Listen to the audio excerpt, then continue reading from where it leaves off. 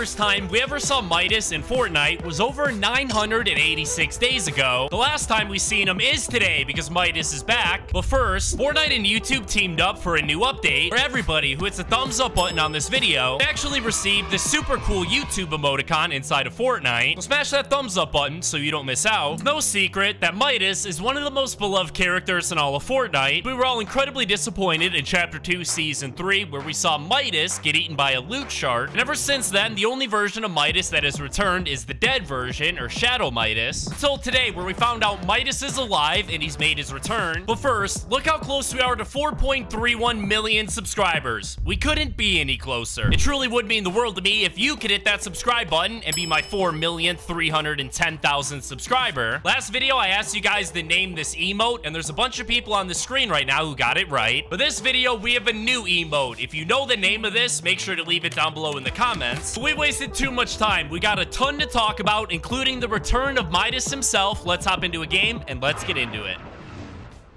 Now, before we say what's up to Midas for the first time in almost 1,000 days, first things first, the new update we received this week added a bunch of stuff to creative mode, with my favorite thing actually being a new default island that is the Battle Royale map. But it's kind of disappointing. If you've tried this out, then you know what I'm talking about. Really only able to change the settings of the Battle Royale game, like where the storm comes from and things like that. You're not able to actually build anything on the main Battle Royale map, which is kind of frustrating, man. I kind of felt like that was the whole point of adding this to begin with. The good news is there's a very simple glitch you can do that will allow you to build on the island. To pull this off, the first thing you're going to want to do is just load into normal creative mode. Once you load in, you're going to want to make your way over to your creative portal and use the console to create a brand new map. And then in the top left, you will literally see the Battle Royale island. You're going to want to choose that one. Once you'll spawn in, you'll immediately arrive on this weird little floating platform on the spawn island. And you're also able to see these little panels with some glowing options on them. You're going to want to go up to the orange one and interact with it, and make sure you disable the bots. After that, you're going to want to build out 3 floors exactly where I am right now, and then you're going to want to equip a snowman and then throw him just outside of the barrier exactly where I just did, and the rest is pretty easy. You're going to want to start the game. All that's left to do at this point is drop down to the Fortnite island and then eliminate yourself as quickly as possible. After that, just return back to the island. Your snowman should still be waiting for you right outside of the barrier.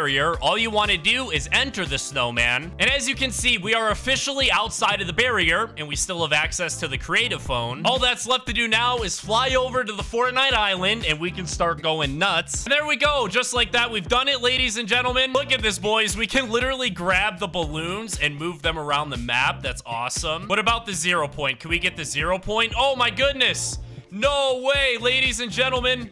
Look at it. It's literally another 0 point. Finally, let's try it on the reality tree, ladies and gentlemen. Oh, okay. It doesn't work, I guess. We're just about to say what's up to Midas. But first, we all know here on the Season 4 map, there's a pirate ship known as the Driftwood. It originally started out being located at the Daily Bugle, but with each and every single week that passes, it continues to make its way across the Fortnite island. Originally, we were pretty suspicious of the pirate ship since the balloons were black, unlike every other balloon that is yellow. And we even thought there was a chance it could be related to the Inquisitor, since the pirate ship itself literally has a squid on its mast. But none of those are correct, and the real answer starts with the NPC located on the pirate ship known as Blackheart. We haven't seen anywhere in Fortnite ever since Chapter 2 Season 6. Blackheart was actually a boss you were able to defeat, and whenever you would eliminate him, he would actually turn into a ghost NPC you could talk to. Anyway, this dude Blackheart is basically the unsung hero of Chapter 3 Season 4. The main reason of his pirate ship traveling around the island is to gather and hold all of the valuable treasures in case something were to happen. But unfortunately, if you look around the pirate ship for these valuable items, it doesn't really seem like they're anywhere, with the exception of a couple big piles of gold. Anyways, that's not the only secret the Blackheart character has. Just check this out. If you equip just any random old skin and make your way over to the pirate ship and talk to Blackheart, he'll actually ask you how his ship got that far inland, which I find kind of funny. It's almost like he doesn't notice that his ship is literally floating. Also, if you equip the most evil character in Fortnite at the moment, being the Herald, and once again make your way over to the pirate ship and talk to Blackheart, he'll actually say, "Ye bring an ill wind, don't ye?" Almost like he can sense the Herald's evilness and the impending doom. So over the next few weeks, as we get closer and closer to the live event, make sure you're keeping your eyes on the Driftwood pirate ship, man, because both the pirate ship and Blackheart are extremely important. But now, it's finally time to reveal the return of Midas, which hands down, without a doubt, has to be one of my favorite Fortnite characters of all time, and it's been a long time since we've seen him, with the last time being during Fortnitemares Midas's Revenge. And with Midas being back, I'm not just talking about a new version of Midas like we saw with the recent anime skin, but instead the actual Midas skin that we all know and love. First things first, to understand the return of Midas here in Season 4, we first need to understand the Midas family, and it all starts off with the character known as Jules, who was released in the Battle Pass a season after Midas. A lot of people actually had no idea that Jules and Midas were related, but believe it or not, they actually are, and Midas is the father of Jules, which was revealed whenever the Midas skin would interact with the Jules NPC. She would literally say, "Oh good, father-daughter time." Now, even though the Jules skin was introduced after Midas's device live event, she actually played a massive role in the event by helping him actually create the device to control the storm, which is actually the entire reason Jules has a welding outfit as one of her styles. The next member of the Midas family is actually Marigold, which many people believe is actually supposed to be Midas's wife, and so did I, until I looked at her character description where it says break the curse of the golden touch. Kind of makes it sound like Midas and Marigold are separated, or even that she was just a random lady that Midas came in contact with by accident and gave the curse to. And finally, we have the Oro character, which basically everybody believes is just a different snapshot of Midas from the loop, for a good reason, because you'll notice right above both of their right eyes, you're actually able to notice a very similar scar. But fun fact, when Epic Games originally designed Oro, he actually didn't have that scar on his head, and it wasn't until they were just about to release him when Epic Games decided it would make sense to add it, because it would connect him in the storyline to Midas, meaning he's definitely related to the Midas family in some way, but I'm not quite sure how, and I have to assume that the snapshot theory is correct. But the main three of the Midas family, being Marigold, Jules, and Midas, have actually been planning something for the Fortnite universe for the last 7 seasons or so. Because whenever you would equip the Midas skin and go and talk to the Marigold NPC or vice versa, they would say to each other, "It's happening soon," which has always been very odd considering all of this happened after Midas's device live event. So there's literally no way that that's what they're talking about. On top of that, whenever the Jules skin interacts with Marigold or vice versa, they'll actually tell her to stick to the plan. So it's very, very clear that these three have been planning something for a very long time. And it goes even deeper because you may remember in Chapter 3 Season 1 when Epic Games added Covert Canyon, that was mainly a point of interest themed entirely around the Imagined Order and was essentially the Imagined Order main base on the Chapter 3 map. Well, hidden away in a secret quarter inside a covert cavern, there's actually Midas's golden llama head that was officially revealed inside of Fortnite for the very first time during Midas's little cutscene trailer. And on top of that, in one of the most recent crew packs, we got this glider known as the Golden Lookboard. The description of this glider actually says he is watching, which almost everybody in the Fortnite community believes is referring to Midas, since the glider is literally gold. Now, as far as what they were planning, according to the Fortnite wiki, their entire plan was essentially to hide Midas from the public, and we don't know why. But what we do know is that Midas is indeed alive and well, because check this out. In the most recent update, Epic Games added this spray where you're literally able to see Midas's golden hand starting to be corrupted by the chrome, essentially exactly like what we see happening to the Season 4 map. This is without a doubt a teaser that Midas is somehow involved with this season's live event, and as soon as we find out how and Midas officially makes his return, I'll make a tweet over my Twitter account letting you guys all know at @HomeAGamesYT. Thank you guys so much for watching this video. I hope you guys enjoyed. Have an absolutely fantastic rest of your day. I'll see you guys in the next video.